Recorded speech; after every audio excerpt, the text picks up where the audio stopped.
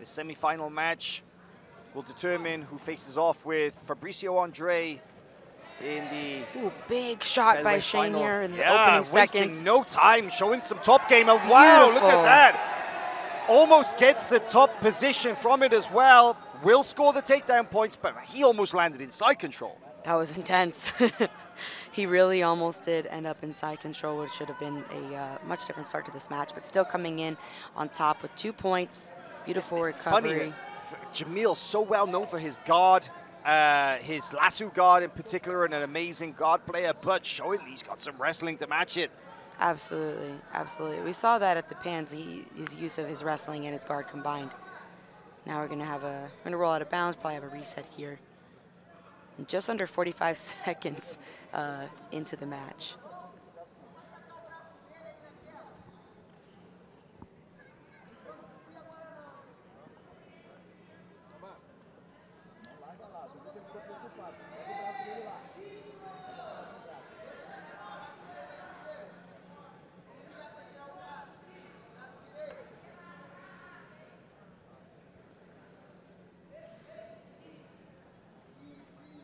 Interesting to see Sodre's right leg crossed over the top of Shane's hip rather than battling for inside position. Interested in what the goal is here for Sodre.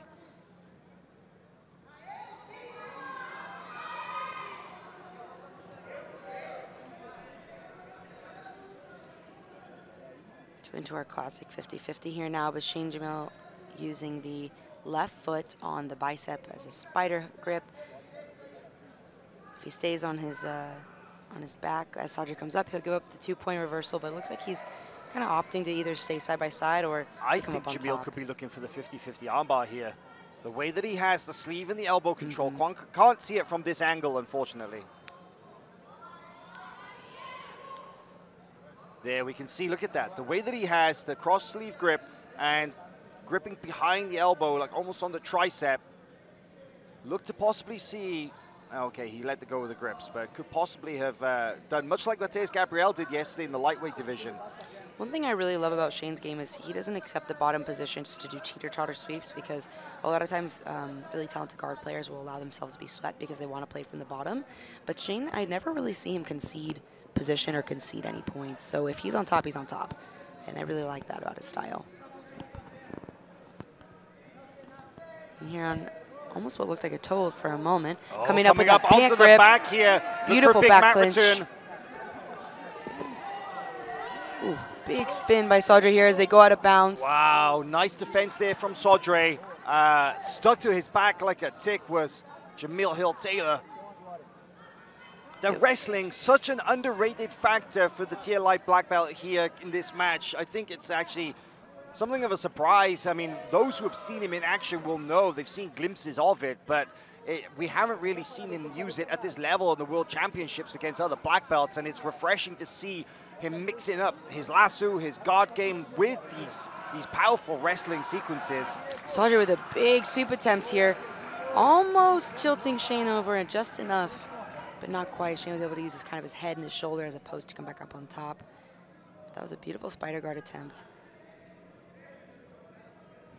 Just 3 minutes in, you have 7 minutes to go. Only 2 points on the board are from that beautiful single leg in the beginning of the match by Shane that landed him for a brief second in side control, but great recovery by Sodre.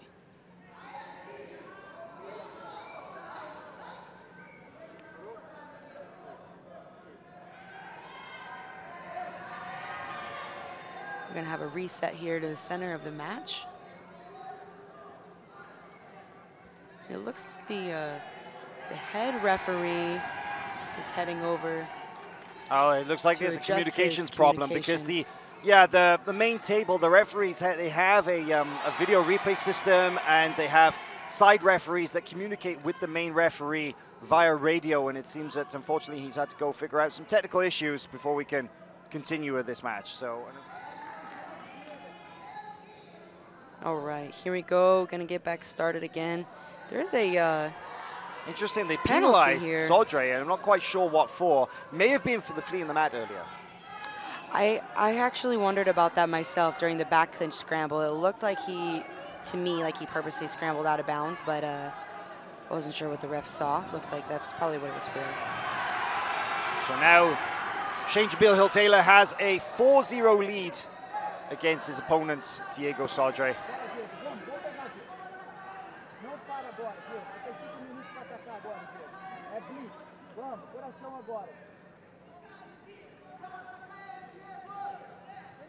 I'd like to see Shane not rushing in this position. Steps through, but Sodre will come on top now for the 2 points. So it'll take the lead from 4-0 to 4-2.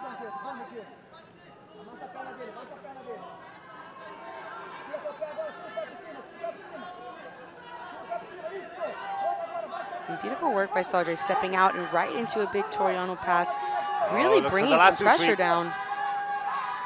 Jamil Hill-Taylor stuck that lasso in.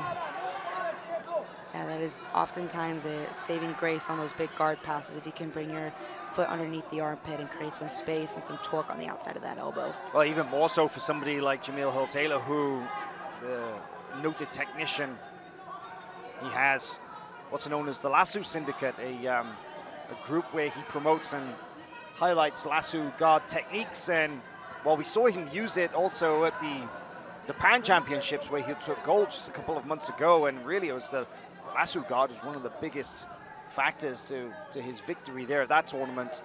I haven't seen quite as much of it here this weekend, but we're getting a glimpse here. Lasso spider. Diego Sodre sat, squatting down, but now lifts his base up. Both feet flat on the mats. Look for Jamil Hill-Taylor to unbalance him. Nice switch from the spider to the De La Riva from Shane. And he's now stepping on the ankle. That was an interesting detail. Kind of stepped on the ankle with his right foot, created some space, and then brought that right foot in underneath the hips. Back to the spider. One thing really powerful about Shane's positioning with his hips, we just saw it. He'll tilt to his right hip to stick the lasso deeper, and then he'll tilt back to the left to open the knee and off-balance Sodre to his right side, which is a nice kind of setup for a lot of the other entries he's looking for.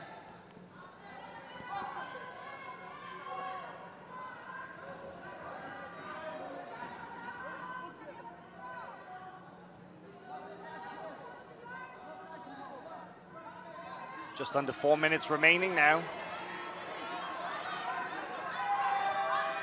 Yeah, wow, big flip over, not quite as sweet, but defense to the pass. Sodre tried to run around to the side, but as a lasso guard player, that's what you want sometimes. It gives you the leverage from which to flip your opponent over. Came close to getting it, but Sodre just popped straight back on top. Yeah, and interesting, we've seen Sodre, I think in the last match he had as well, kind of in this squatted position while passing, all the way up on his toes, his feet like completely flexed, which typically it's not somewhere I would want to hang out in the top of the guard. I would feel really off balance, but it looks very comfortable there. Nice work by Shane's right leg. You can kind of shoot into some triangles here. You can go back to the spider. We saw him go to De La Riva to the hip, double lasso. Or he can pull that elbow with his right hand and start to open up the tricep and the shoulder of Sodre.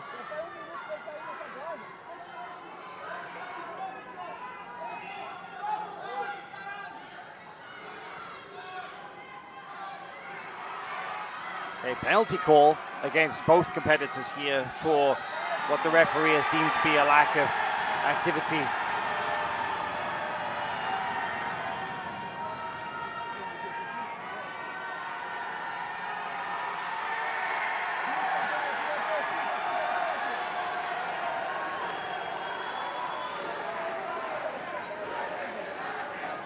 Now we see the lasso combined with the De La Riva on the left side for a moment there. Just really, really locks the person's upper body to their leg.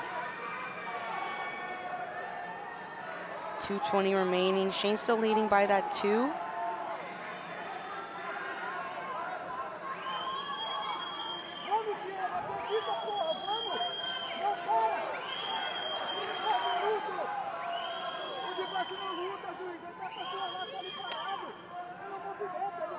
Pace has definitely slowed down now, and I'm looking over, I can see the coaches and the spectators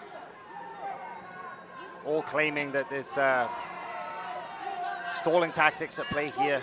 I'm not so sure that's the case, Kendall. What do you think? I think that the pressure really is on Sodre right now, and Shane knows that he doesn't need to score to win. Of course, he's looking for attacks, but doesn't look desperate. Doesn't look like there's too much pressure on him, and so definitely slowed down the pace. We hear, if you guys hear in the background, everyone's going crazy for the. There's a finalist that was just decided on the other side. A little bit quieter on our side over here as the action slowed down. But about 120 left, and again, doesn't look like a stalling tactic to me. It just looks like the pressure is not on Shane, so he's taking the opportunities as they come, creating some action, but he's not desperate to create the same pace that we normally do see from him. The struggle is for the person on top too, when you're in kind of like a double lasso or a deep lasso. If you're going crazy to pass, then you're forcing the person on bottom to defend, and it creates a lot of action. If you hang out, then it could show the person on top as stalling, and they could get a penalty. So it's a hard battle of what to do there when you feel completely locked in. Trying to close the right elbow. I mean, he's trying to clear that lasso, but Shane doing such a good job elevating that left foot. I like the stapling with the right foot here too from Sodre. Combined with his pant grip, he's kind of double teaming it up to kill Shane's right leg. 25 seconds remaining now, and you see the way that Sodre is desperately trying to walk around that lasso, but has not been able to find his way out of this trap. He's doing everything he can. He's trying to kill the near side leg. He's trying to step on it, but that lasso too tight, too deep.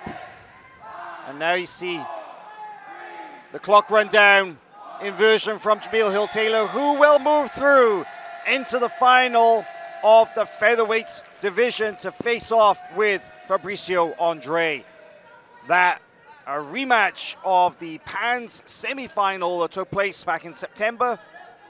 Shane Jamil Hill-Taylor was able to beat Fabricio Andre there. Well, they will rematch. They will face off again here in the final of the World Championships, and Shane Jamil Hill-Taylor will become, well, will have the opportunity to become one of the few Americans for a second World Championship gold medal. And all three of the lightest weight classes have an American in the final. That's incredible. Wow. That's right. Roosterweight, light featherweight, and featherweight all have American competitors in the finals. A sign that the globalization of Brazilian Jiu-Jitsu is truly happening.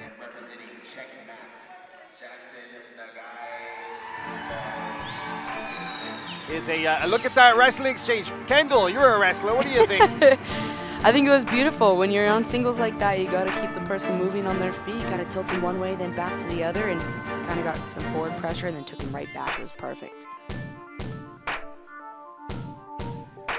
Some big passing work here, but with that deep lasso in, just not enough